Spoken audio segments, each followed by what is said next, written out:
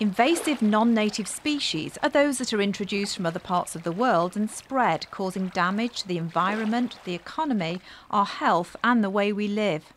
They're a particular problem in the water environment because they can affect fish and other wildlife, cause irreparable damage to ecosystems, restrict navigation, clog up propellers and be costly to manage. It's extremely easy to accidentally spread invasive non-native species. New invasions can be started by moving tiny fragments of plant material or microscopic animals from one water body to another.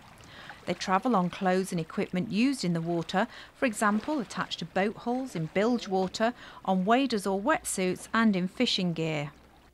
We all have a duty to help prevent the spread of these harmful species. Here's an example of how boat owners can help by following simple biosecurity instructions, in this case to prevent the spread of killer shrimp. First, we visually check all nooks and crannies and all crevices on the boat and the trailer for any trace of the killer shrimp.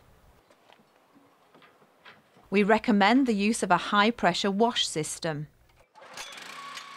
We then clean the boat outside and inside, paying particular attention to all crevices. On the wheels and the wheel hubs, we wash the inside and the outside and the axles, paying particular attention to any open tubes on the trailer. Another control that has been introduced is trying to reduce the amount of time that the trailers are in the water when offloading and reloading boats. The boat is then left to dry whilst being de-rigged before leaving site.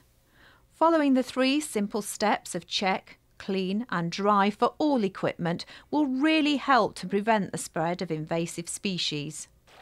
Remember, we all have a duty to check, clean and dry our equipment every time we visit a river, lake or pond. By following these simple steps each and every time, you can help protect our waterways.